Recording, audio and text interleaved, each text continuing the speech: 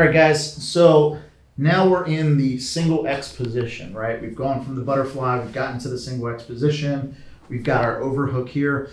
Now we're gonna look at a sweep and a submission, as well as a stand-up pass option from here. And then we'll also look at the transition from this single X to the X guard, which is the most popular X guard entry.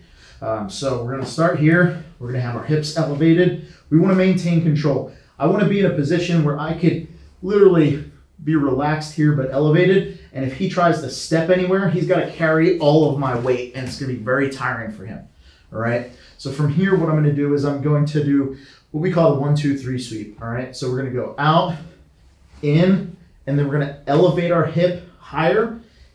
This foot here is gonna tap the back of his hamstring, and I'm gonna basically break his knee out towards the back to get the sweep, okay? So we're gonna go 1, 2, 3, sweep, all right? I'm gonna maintain my elbow next to his heel, and then I'm going to wrap the foot, all right?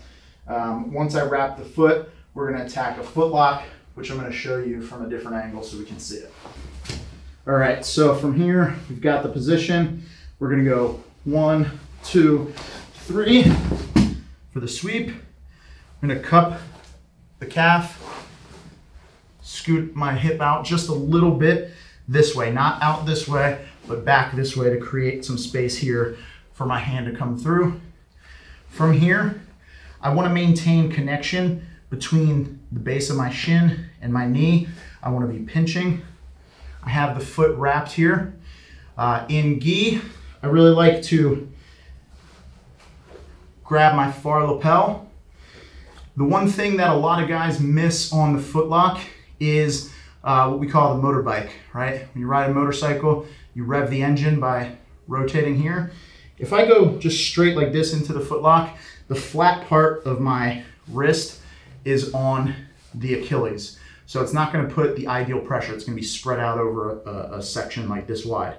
However, if we rev the engine and rotate, now the bone, he's already feeling the bone applied to the Achilles, all right? So that's gonna dial it in just quite a bit tighter.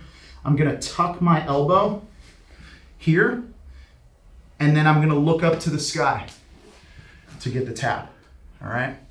So again, once he falls, I wanna cup the calf, pull it up into my armpit, scoot my hip back a little bit.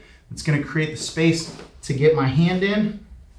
I'm gonna grab my own collar. The higher on my collar I can grab, the better. I bring my hips back in, keep this all pinched. I rev the motorcycle. I hide the elbow, and I look up.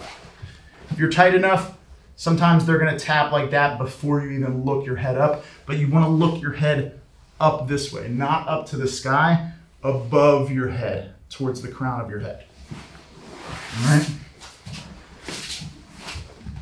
So that's the sweep and foot lock from the single X position.